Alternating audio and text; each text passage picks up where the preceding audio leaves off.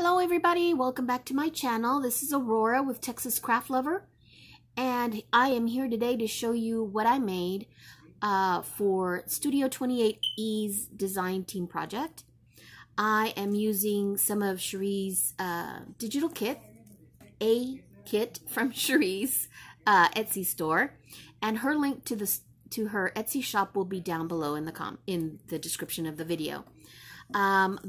The digital kit that I'm using today is called Colonial Times, and I'm gonna try to make this video really quickly because I have my family here and I don't know how long the quietness will last. So if you hear, weird noises, that's them. So I have made a cinch just using some organza ribbon that you just use for bow making, and I just wrap that around there. Take that off. I put this little book. This entire little book is made up of file folders. I believe I used 4 file folders, if I'm not mistaken. The tutorial that I saw for this particular method is from a channel on YouTube called Jogglesdotcom, and I will put the links down below in the description as well. Any links that I mention here, or any channels or shops that I mention here, I will put in the description with a link, so you can go there and look those up. First off, the very first image that you see, I haven't done very much to it because I haven't been feeling like crafting as of late. I did create it because it was I'm on the design team and I needed to create something with her digital kit, and I had already gotten in and I couldn't back out, and I didn't want to back out, so I thought I'll just make it as much as I can. I haven't decorated it at all, so please forgive the plainness of this book. But I did use all her entire kit. I try to use in one project, whether it be tags or the actual junk journal. And except for 1 or 2 images or one page in particular that I did not use because I didn't know how to make it fit into what I wanted. So this is what I made. Now I shrunk her whole every single page has been shrunk down to a 5x7 sheet, and I rounded some of the corners. And some of the corners I didn't pay attention and I rounded them when I shouldn't have. So if you see those, please ignore my mistakes. So this comes with the kit, and I think I backed it up. I printed all the pages on regular copy paper. And then the stuff that I knew needed to be, a little bit stronger, like these ephemera pieces, then I put on cardstock, which is, I believe I used, I don't even know what pound of cardstock I used, but I will put that in the description below and a link to where you can get it, the cardstock that I used, but if you're interested. But her pages, her kits are just printed on regular copy paper, I think I used 24 or 28. Either one of those I have on hand all the time, and I get those from Walmart. And this is her image. This is one of the little tags that she has in her kit. It's small, but it's not this small. When I shrunk down the pages, this is how tiny this came out, and I forgot to put a string through this tag right here. This image was actually from one of her belly bands that she's included in her kit, and it was too long even after I shrunk it down, so I chopped off one of the ends, and I made sure to chop it off to where this image came free and clear because I did want to use that because I thought that was a really cute pineapple that she used. And I just decorated with a little piece of lace that I had laying around, and a little piece of music paper, and some, lace. But I didn't like the way it looked because, you can almost see through it. Well, you can see through it, but I think I'm going to have to recover this one with something else because I'm not really enjoying that look. Although it does look really pretty and really dainty, but I don't know. I'm not totally convinced. Maybe something on top of that may help. And here's one of her other digital kits. This was on a page, like a page spread, but I wanted this element to be just like a picture frame. Kind of gave me the feel of, you know, this is a family book that you're looking through. And, you know, I meant to put a title here for family pictures or something. This is another one of her tiny little embellishments that she has included in her digital kit. This is half of one of her pages, so I kind of split up some of the pages and kept some of the pages together. Now this one I used it to go right across the other page. This is another background that she's including in her digital kit. And as you can tell, I love grungy. I love distressed edges. So this whole entire book has distressed edges. And I know some of you don't like that. And you, by all means, can do this exact book with no distressing at all. Because I distress the file folders that I used. It's just, you know, the vanilla, regular office that holds 8.5 by 11 sheets of paper. That's the type of file folder that I used. And here's that where I left off. I love these images. She gave us a little, oops, I think that's glue right there. Sorry about that. And I think I know she gave us a few sheets that have lines in them so that we could journal. I love this one because this one, it's open to whatever you want. You know, that's why I love it, because I can do writing on here, or I can put a picture on top, or another embellishment that I like, or whatever. Now, in these file folders, you are able to make pockets. And as you can see, my gluing together of this folder along with these pages was not perfect. You see that corner? It's coming off of the file folder because of the way the file folders are shaped. If you don't like that, I recommend you trim them even further down, because you will get uneven edges and the tabs as well. You create pockets by just gluing the bottom and the top to create a side pocket. You can glue the sides if you want to, and leave the top open and glue the bottom and the sides so you can get a top pocket. The possibilities are endless. This is another one of her images in there. I created this. This just looked like a family portrait, and then I thought mom and dad are missing, so I'll put them there. This is one of her it came along with this page as well as this one. Those two images were together on one single spread, along with some of these pineapples, but I just love these pineapples singly, so I decided to put one apart. This is kind of like a ticket shape with the lady and gentleman in that picture, and I love old stuff, so the Colonial kit was like super, you know, it called to me a lot. And here's another one of her images, another one of her page spreads that I only used half of one. And I love the cityscapes, kind of like, you know, this is where we used to live, kind of telling a story. And I love it, all the elements that she included in this kit. They just kind of fall together. And she didn't use all blues all through, and that's what I love, because this has a little bit of pink in there too, and a little bit of green and a little bit of blue, so, you know, you can accent the color that you love in this kit. And here I just put a little bit of trim lace, and I love birds, and I love pink, so I love this spread. Here's another little pocket that I made in the book.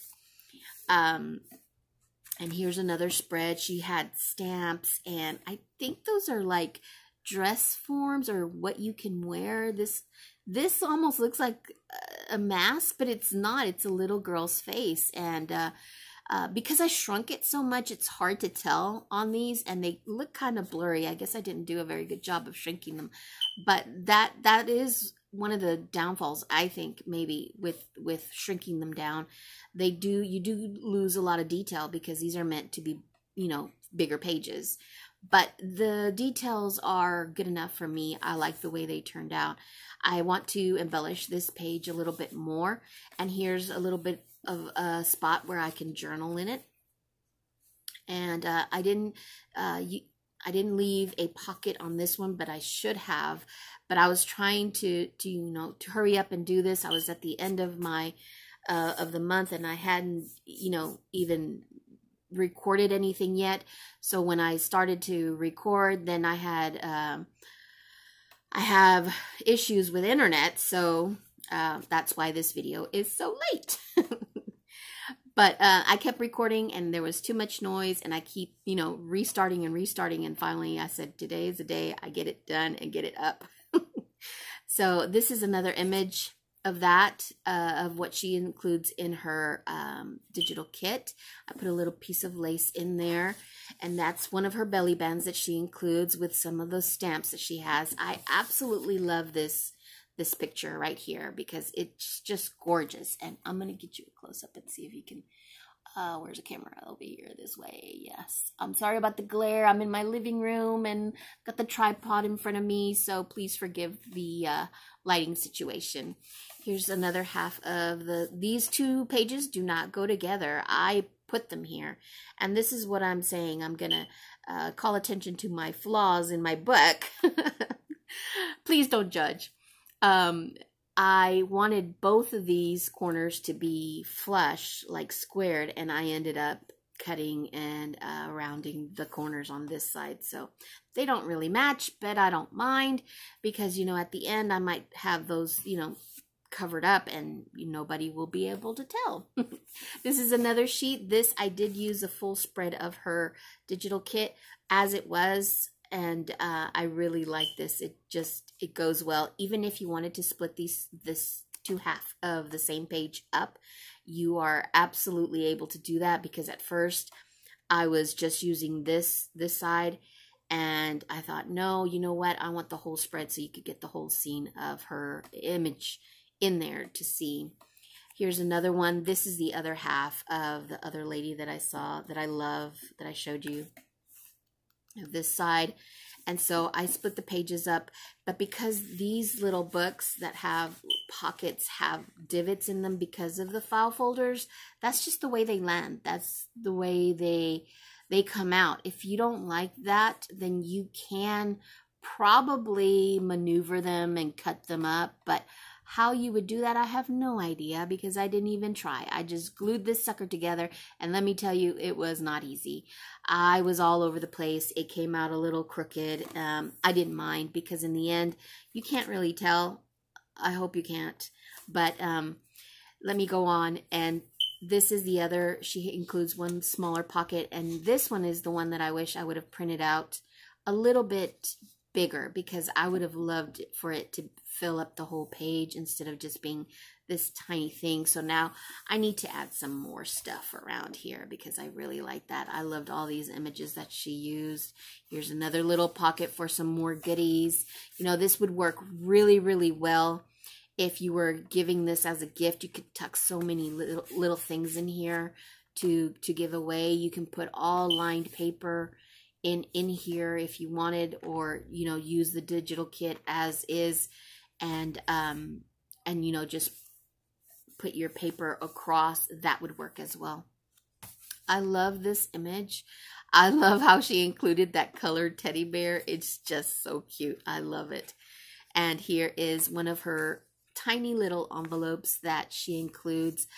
I covered the back first, and not the whole entire, how it opens up like that. I didn't do that. I just kind of glued it from here, this tip, to about half, almost all the way down to this end. I didn't even cover it because I didn't want the bulk in here. And you can put whatever, or you can just have it to decorate the page. And here I did a little bit of decorating, but not a whole lot. Stuck in another something. This does not come included with the kit. These do. This is another little image tag that you can use. I put it in that envelope with the little birdie. This little envelope is included with her kit, and so are these corner tucks. Okay, and here I just stuck something in there to have something in there, but it doesn't mean it's gonna stay or anything like that. But I like this tag too. It's just, you know, it reminds me of family. This whole kit has this feeling, to me anyway, of being family oriented, you know, our ancestral, or an ancestral feeling that it has. This is the little belly band that I cut out. And it was a little bit too long because it had another pineapple on this end, and I just couldn't make it fit. So I took that last pineapple off, and that's what I made this out of. So I just pasted it or glued it on top of that little tag that she has in her kit. This is kind of like a scrapbooking layout page that I wanted to create with these pictures, because it just reminds me of, you know, when you get your family pictures and you want to display them and remember them. And this whole kit just is great. I made this little image. This is actually, comes in a page where they're stacked up, 2 on one side and 2 on another. And when I shrunk it down, or no, I didn't shrink that one down. I just kind of used it that way. I just cut it up and split the pages. And so I like the way they looked, because again, it has this feel of where we used to live, you know, kind of like a family feel to it. I love this background page. I think I just used that one side of this page. I think this, I can't remember if this is a whole spread. Yes, it is, but I shrunk it down to just half of a page, and I cut that off and just used one side, I believe, because I don't see it again. And then here's the other one of the other images that I found, and she also includes a whole sheet of music, and if I can get it open, and I just inked the back, and I used it like a little place where you can journal, and I tuck it into the other corner that she includes in her kit. This is also inked the back, and you can use it as a journaling spot. I left this blank because I didn't know what I wanted to put on there yet, as well as this page. Like I said, I haven't been feeling very crafty lately, so please forgive me. This is another image that she had, and this I backed up with the music notes, and I needed another belly band, so I used her music note paper as a belly band, so it kind of landed really perfectly there. And this is the last page of her digital kit that I used at the beginning. This one is the other half of that kit over here, and like I said, this is her the other half of this image, of this page, and I absolutely loved it, and I wanted to, you know, to be on the outside, so if I'm carrying it around or anything, then people, you know, can see the beautiful images. But that is it for all what I've done for Studio28e. Please come over to her Facebook page and join. I'll have the link to that as well down below. And if you have any questions, please feel free to ask, and I would love to talk to you and help you out in doing your own. Thanks. Bye-bye.